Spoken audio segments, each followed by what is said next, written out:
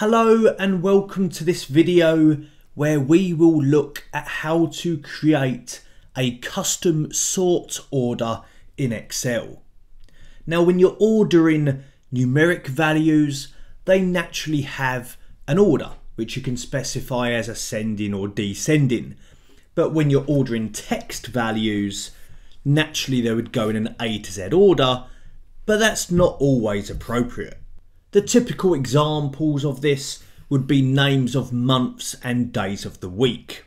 But looking at my sample data here, we have this column for priority, and I would like them to go in the order of max, followed by high, then normal, then low.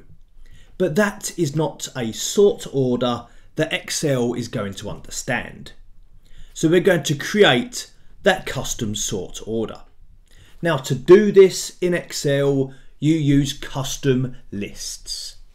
To access the custom lists, we click on File, we then come down to Options, into Advanced, and scroll all the way to the bottom till you cannot scroll anymore, and you see the button for Edit Custom Lists. And you can see it uses these lists in sort and fill sequences. As I come into here, you can see that I've got the 4 standard custom lists. I'm in the UK, so these are my settings in respect of names of days of the week and names of months and the order in which they appear. And I've also got a custom sort order that I've created in the past in one of my training sessions, where you can see the values distinction, merit, well done, and others which we cannot see, going beyond the width of that list box. You can also see in here that we can create our own lists by simply entering them in that list entries box, pressing enter to separate them, or we can import them from a list from cells. We're going to see both here. Let's start by just simply typing the entries. So I want max first, enter, followed by high, then normal, and then finally low. In this nice simple example, and we can click on add. There it is added to the list. I click OK, and we have our order. Let's click OK again. So firstly, that actually appears now as a fill sequence. If I was to click anywhere in this sheet and I typed high, for example, the second one in my list, and I clicked on that and filled down, then it naturally picks up that order.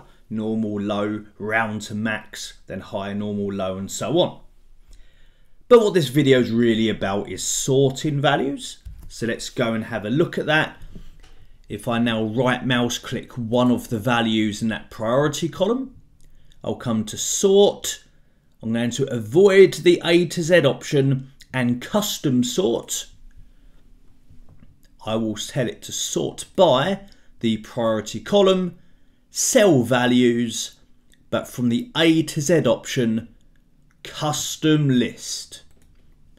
In here, I can specify my max, high, normal, low, click OK, OK again, and I've managed to sort that list in our custom sort order.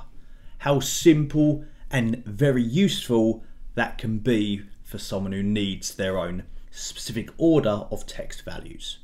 Now I've just jumped to another sheet because another common example of needing these custom sort orders is names of months. And we saw that for me, the default is to start from January through to December, a typical calendar year. But let's imagine that when you sort these month names, you want them to go from October round to September. A typical scenario with this is that it may be a tax year. So you can see in column H that I've actually entered the months in that order. So I'm going to jump into the custom lists as before. So File, Options, Advanced, scroll to the bottom, Edit Custom Lists. This time we're going to import them from cell values. So I'll move this window out of the way, click in the box provided and select the cells on the sheet. The reference is written in for us and click on import. And now I've got another version of month names. So I have one starting from January and now I have another one starting from October, our custom sort. I'll click OK. OK again, let's go use it. So if I right mouse click on one of these month names in column B, sort, custom sort, and same process as before, but obviously different data set here, custom list. I'll be sure to choose our October one. And as I apply this, it's going in that order. So the first month in that data set being November, all the way through to September. So 2 examples there of creating your own custom sort orders. I hope you found this video useful.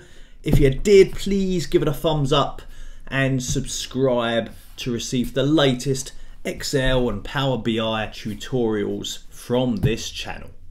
Thank you, take care, and I will see you again soon.